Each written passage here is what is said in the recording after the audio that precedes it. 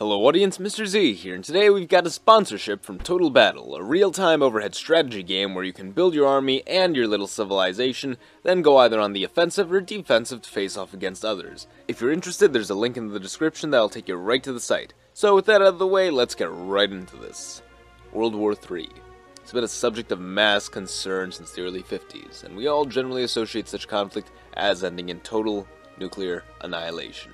People have often imagined such a deadly exchange being triggered by the gradual degrading of US-Soviet relations, or by a large overstepping of boundaries by either side, such as in the Cuban Missile and Suez crises.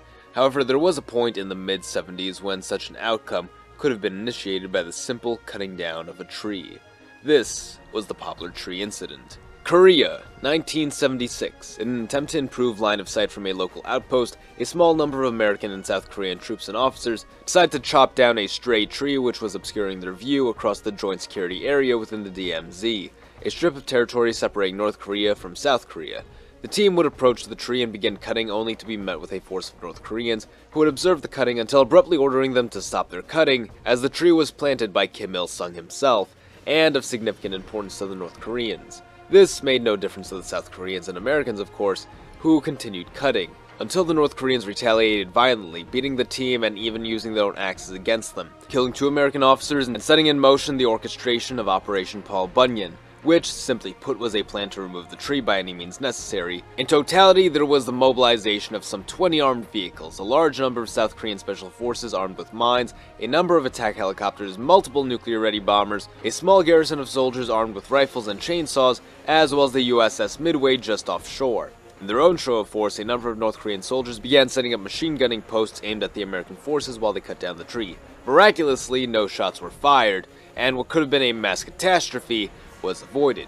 However, what if that wasn't the case? What if upon felling the tree, the North Korean soldiers opened fire upon the Americans and South Koreans? This very scenario was of heavy concern to all parties even partially involved. Neither the Soviets, the Chinese, Americans, and Koreans wanted the situation to escalate, yet all feared that it would, and were certainly prepared to act in just such an event. And while I doubt this would trigger nuclear retaliation by either side, despite the nuclear-ready American bombers, I do believe it would have led to a conflict which could have triggered such a cataclysm had proper action not been taken, as we'd be looking at something which could very well restore anti-Western sentiment in the East during what was in our timeline a very important period of rapprochement. We ought to take into consideration 2 things, one of which was that the South Korean president, Park Chung-hee, did not wish any military action to be taken, and the American president at the time, Gerald Ford, had taken great effort for this to not escalate things further, thus making it unlikely for the Americans to fire the first shot. However, readiness levels were raised to DEFCON 3,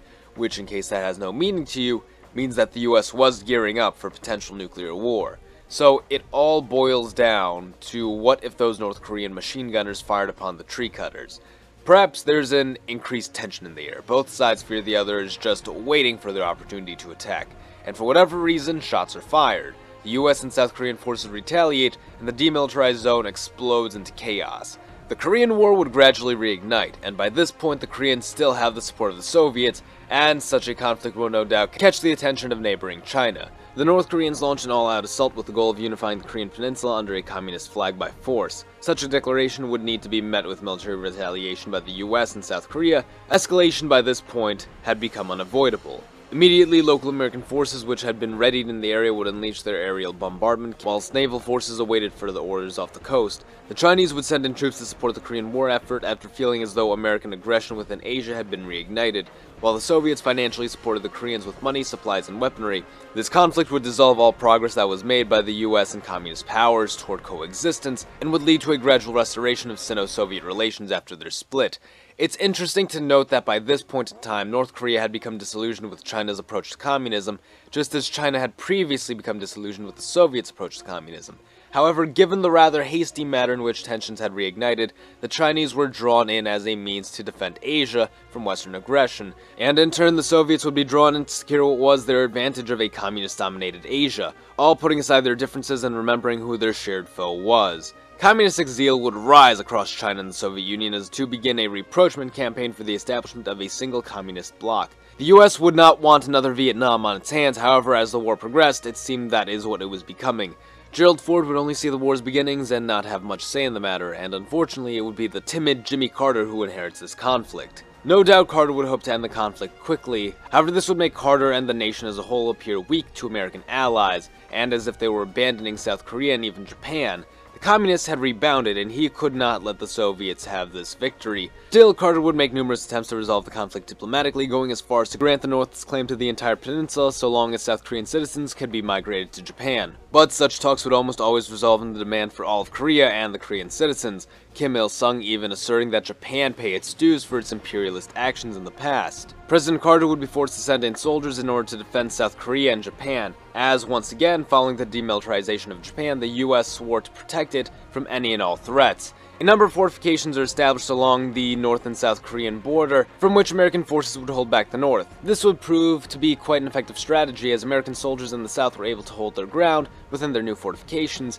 and could receive a steady supply of resources and weaponry from the US through Japan and up the peninsula.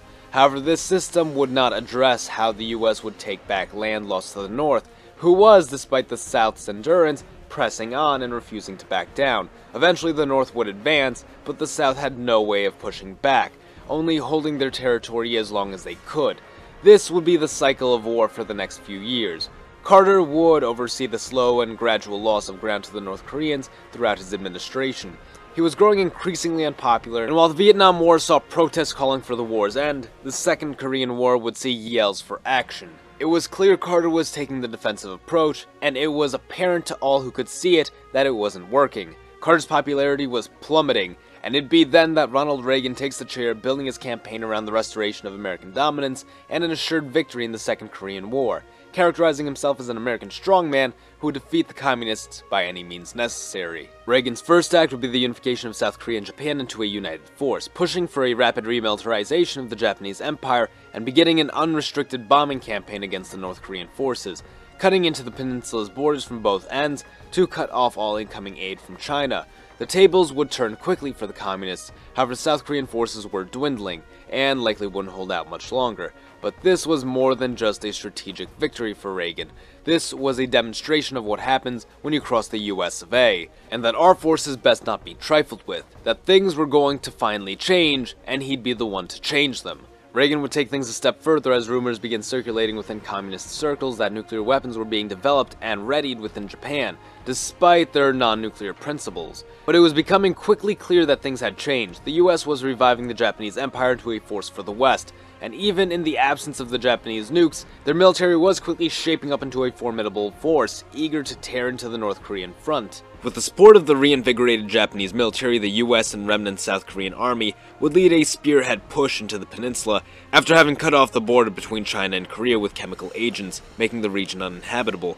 The Japanese were promised right to oversee reconstruction of the peninsula post-war so long as they maintained their allegiance to the US, in essence, returning Korea to a state of Japanese occupation. With the added advantage of the Korean military being exhausted and nearly annihilated, Japan would basically have full right over the territory.